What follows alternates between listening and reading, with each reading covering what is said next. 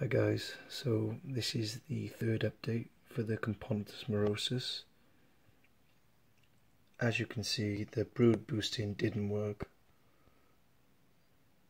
They ate the Componentis ventris workers as they were hatching. Very sad. But the good news is the queen has laid her own eggs, produced the larvae. She's got her own cocoons now, so it shouldn't be too long until the new workers arrive.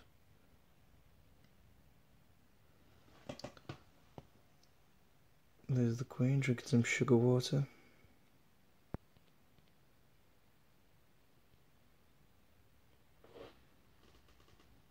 That is a crushed up cockroach.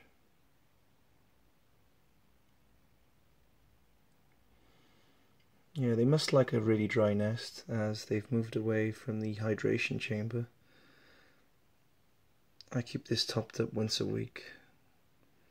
But yeah, they're happy to stay in the arena.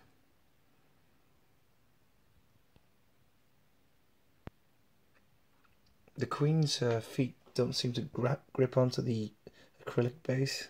Looks like they aren't sliding. Workers have no problem.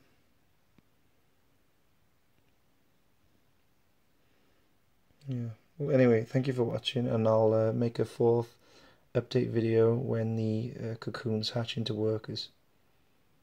Thanks for watching.